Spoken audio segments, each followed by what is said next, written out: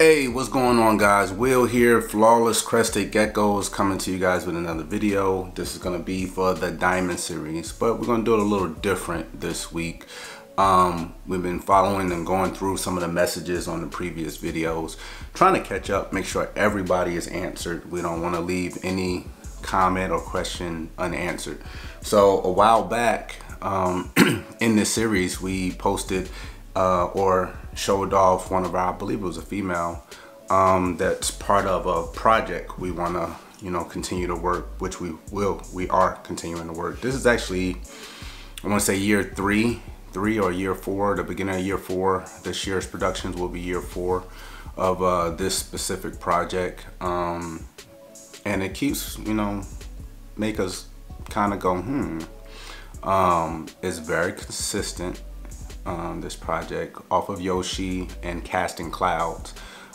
We don't believe that it's coming from Yoshi because it has yet to replicate itself in other breedings. He's amazing. Yoshi is this intense, crazy, high white spot male. Absolutely beautiful. He's gonna stay here forever. But we paired him to Casting Clouds, who is truly unbelievable, but the offspring kind of speaks for itself. So we had started off showing off some of it. We have quite a bit that we held back from them. This is one of those things when you guys produce something that you think maybe have something a tad different, hold on to it for a little bit, experiment, see what is going on with your crested geckos. Especially with the way some of these develop. A lot of our high white lines, they develop very, very late. Fresh out of the egg, they look blah, meh. But you give it a few sheds, a little bit of size, 10, 15 grams, and it will look like a completely different gecko. Which is what's going on with these guys. We've produced a lot of phantoms from that pairing, but the base tone is way off compared to both parents. White spot is all over everything that we're producing from them, which I mean it's a given coming off of being a Yoshi offspring.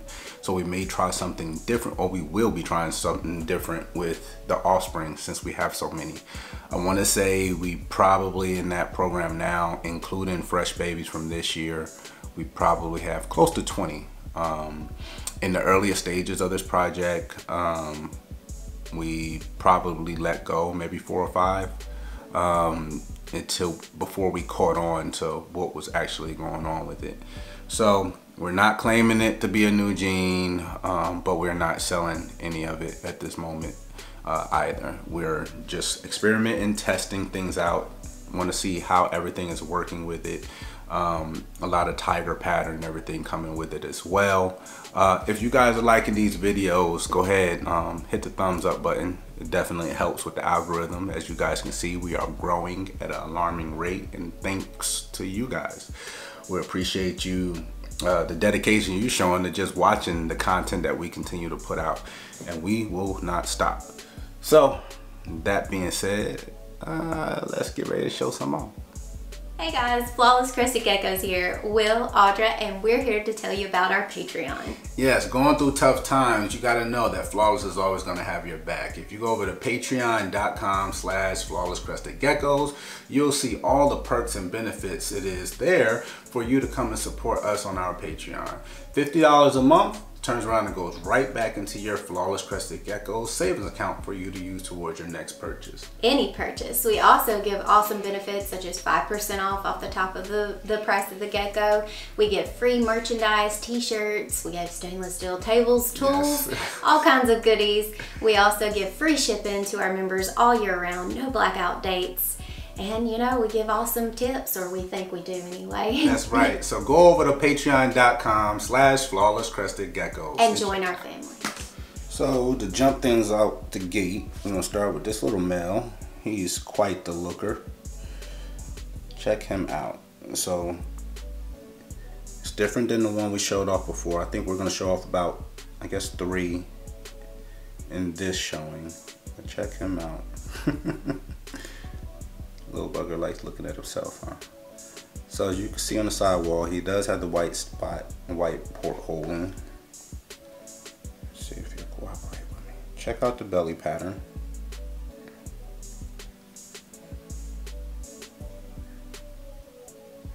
Really, really cool gecko. The tiger base. Check that out. So far, everything that has come from them has had really, really good structure, thankfully. So it allows us to do more things down the road without necessarily worrying too much about structure if it's already present. That's the other side. Very funky pattern. Very funky color. This is fired up. Fired down is like a completely ghosted out gray.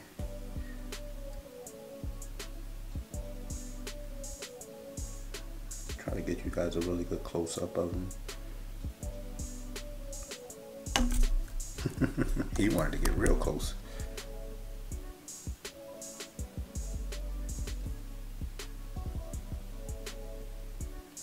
So that's just a young male we have growing up in that program.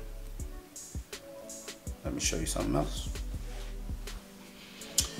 So here we have, it's like a 2.5-year-old female.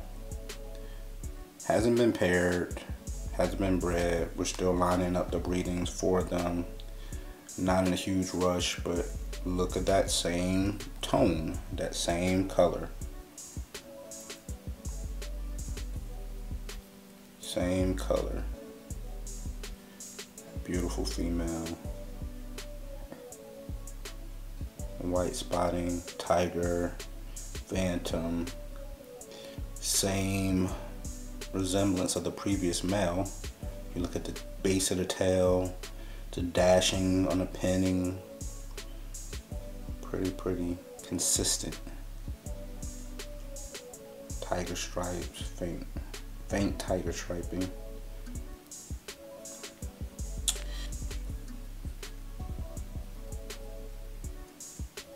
The top view.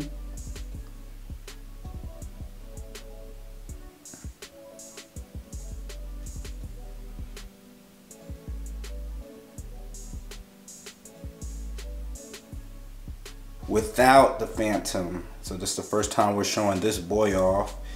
He is ready to breed, but we have not paired him yet. So check that out. This is without phantom, still has the white spot gene blatantly present. Still has that off base color like the phantom, but it's a different tone because phantom definitely affects color. But this is the same base tone. This is fired up. You can actually see a misfire. Let's see if I can show it off. In between his rear, if you'll allow me, in between his rear leg, that's a misfire down in there. But he's fired up otherwise. Absolutely amazing. Very curious, obviously. But check that out. Definitely see tiger pattern underneath the pattern. Big time. It's still present.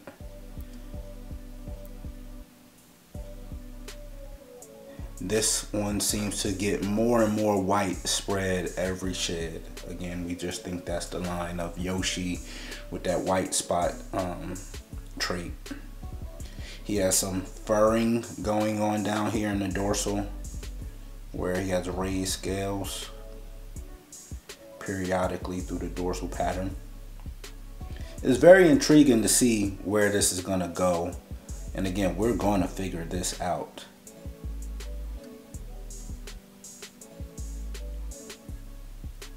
What a specimen. Love it, love it, love it.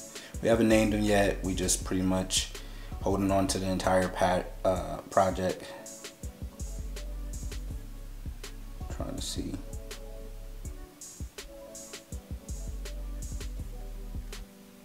you guys get a close up of that dorsal.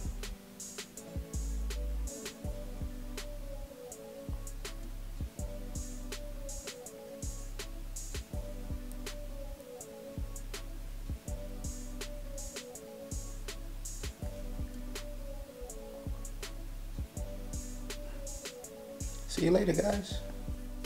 So, as you can see, it's definitely something going on there. Again, we're not claiming to have a new gene at all. We're just paying attention to what we're producing and kind of owning in on it and trying to set projects aside like that where we can kind of focus to a T and maybe kind of prove some things out down the road. We're taking a long road to it. This is the 4th year, I believe, producing offspring from that, and now we have a bunch of the first initial offspring producing from different, you know, lineage as far as different parenting, and still looking to see if that trait will pass on, you know, maybe incomplete dominant, you know, pass on that way, or see what else is going on there. But we like what we're seeing so far with it. Definitely want you guys to pay attention to the smallest things, the smallest kind of little displays of pattern, color, whatever it may be in your geckos. As you can see, there's a lot of people that discover things within their own collection, but you have to pay attention. You can't just think that, you know, everything that is right now, there will be no more. As we continue to see every single year, there's new genes being discovered, new genes, you know, being produced because something was recessive or whatever it may be. And the way we feel about it, Audra and I, is everything's, you know, positive in the right direction, you know, long as you can put the science behind it or the proof behind it. That's what, like we said, we're going to work it, and can show how things are being produced and spread the information. Knowledge is king, and maybe get more people excited about the hobby, get more people educated and more people interested in getting into crested geckos. That's what we want to kind of create with this series, with the Diamond series. We want to create excitement, especially with stuff that we're working with, or stuff that we're holding back, or stuff that we're excited about. We want to put out there. Maybe someone else will be excited about the same thing. You never know. A lot of people share common interests. Anyway, it's Will, Flawless Crested Geckos. Hopefully you really enjoyed this video, and you'll see plenty of that gene or trait to come. Have a good one.